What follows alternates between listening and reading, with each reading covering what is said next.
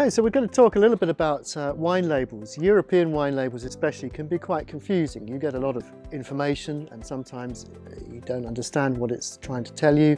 We have to bear in mind that European wine regions were largely started by the Romans 2,000 years ago, and we have all of that history contained within the label, whereas wines from the New World, from Australia or America, are often featuring the grape variety, which is the most important thing to tell you how the wine tastes. The European wine label will usually tell you precisely where it's from, but not much more than that. So as an example here, we have a Burgundy, but we use the word Burgundy. The French use the word Bourgogne. So you can see there it says Grand Vin de Bourgogne, simply means a top wine from Burgundy. And then you'll notice that top European wine has a system called Appellation Contrôlée, which is written here. Appellation, the name of the village, and then Contrôlée. This is a system that was started in the 1920s in France, and it's simply guaranteed that the wine comes from where it says it does. In this case, it's the two villages of Viraille and Clessay within Burgundy. So Appellation Viraille-Clessay means a wine that's guaranteed to come from those two villages only. Everything else here is really the producer's choice. So mise en bouteille means bottled by Tonvin Quintin, which is the name of the producer, and they've got his address there, and then the legal stuff, which is how much contents there are, 3/4 of a litre, and the alcohol level, which has to be there by law. But the one thing this wine doesn't tell you, even on the back, is what grape it's made from, or how it's made, or how it tastes, all of which you might find on the front and back labels of a bottle of wine from, say, Australia or New Zealand. In fact, because it's Burgundy and it's white, it has to be Chardonnay, but this is the kind of stuff that you only learn with lots of practice. So that's how to read roughly the contents of a French wine label.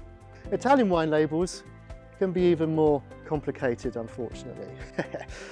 Firstly, the Italian equivalent of Appellation Contrôlée is a literal translation. It's Denominazione d'origine controllata.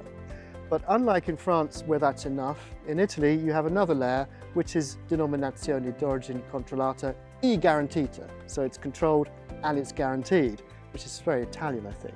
And you can notice this because they will always have a strip, pink for red wines and green for white wines, and it's usually brown for sparkling wines and sweet wines.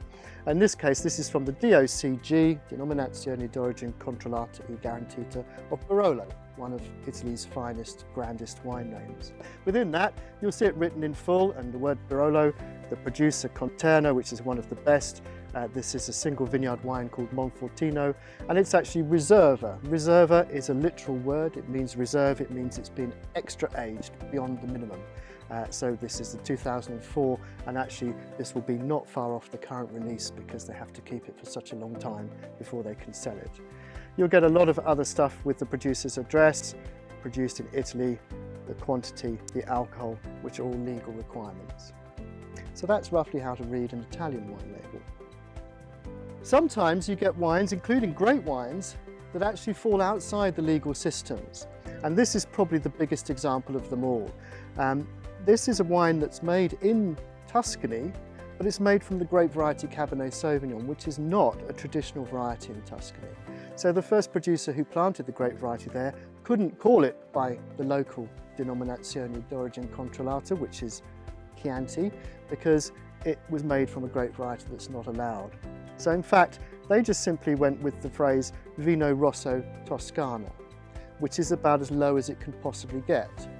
But it was fairly soon established that this is one of the greatest wines Italy can produce, and actually it deserved to have something a bit more than table red wine from Tuscany.